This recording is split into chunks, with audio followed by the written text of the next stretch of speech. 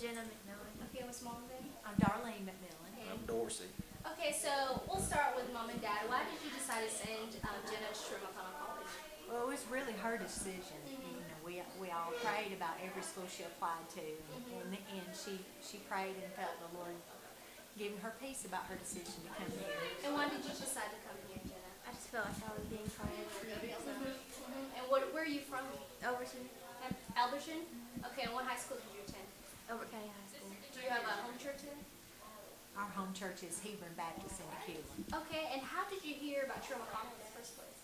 Well, I mean, we've known about it through our church Uh-huh. all along. A lot of the kids from Hebron have come up to Truett. So. And Dad, how does it feel leaving your child at Truett-McConnell and just kind of her leaving the nest? Do you feel like she'll be safe here? Oh, yes, yes. I was very pleased that she was coming here, so.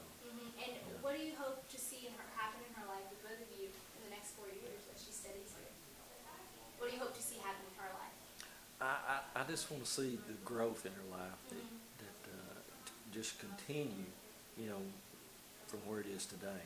And it's exciting to see where God's going to lead her and what's the next step in her life. And this is just the beginning of her life and her future. And so it's exciting to see where God's going to lead her. It's like a brand new chapter in her life, and she's already so close with the Lord anyway, and she just really felt that this was where the Lord wanted her at this time in her life. So it's really been exciting for both of us to see how God's going to lead her. Okay, and what do you hope to see spiritually happen in your life? I just want to be accountable, so I'm excited about that. What are you looking forward to the most being at your home? The fellowship. For people here? Okay, well, are you guys excited that she's here? You ready to see It's bittersweet. Yeah. All right, is she an only child? Or She's our